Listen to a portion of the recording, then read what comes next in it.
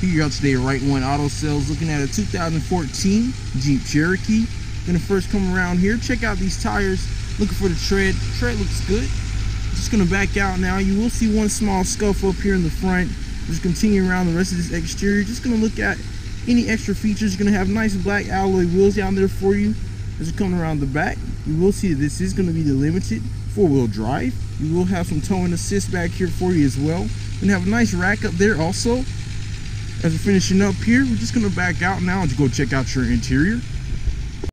Starting out here on your driver's side, you're first gonna be able to come down and see that you're gonna have fully powered locks and windows here for you. You will see that you're gonna have 2 presets here for your seat.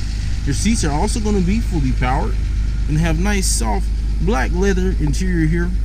You can come in here, check out your mileage. You will see that you're gonna have 64,866 on the dash. You're gonna have a couple of other displays up there like gas usage and mileage.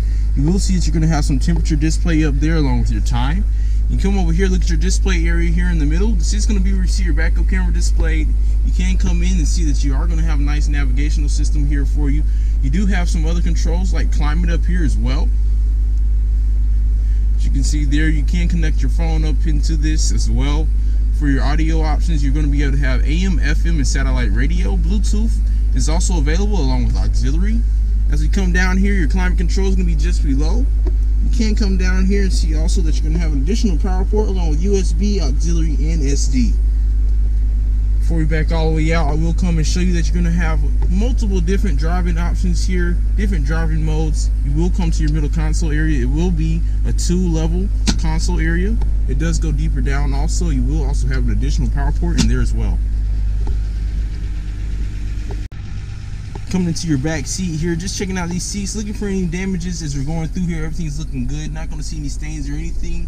Floors also look good, very well kept up down there for you if you can see them. There it is. You will see that you're going to have some climate, a little bit of climate control for your back seat passengers. You will also have heated seats back here along with additional outlet and USB ports.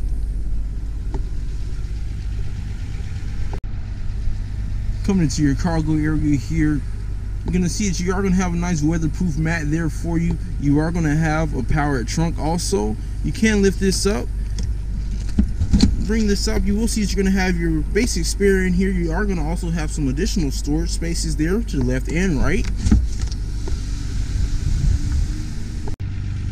Coming into your back seat here once again from the passenger side, just give you another view here from another angle.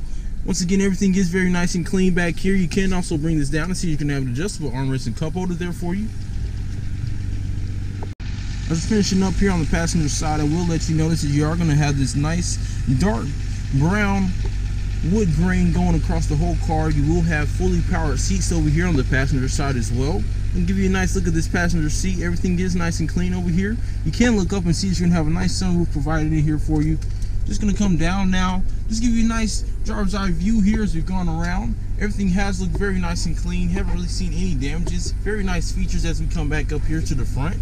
And as we're backing out, this is going to wrap up our walk around.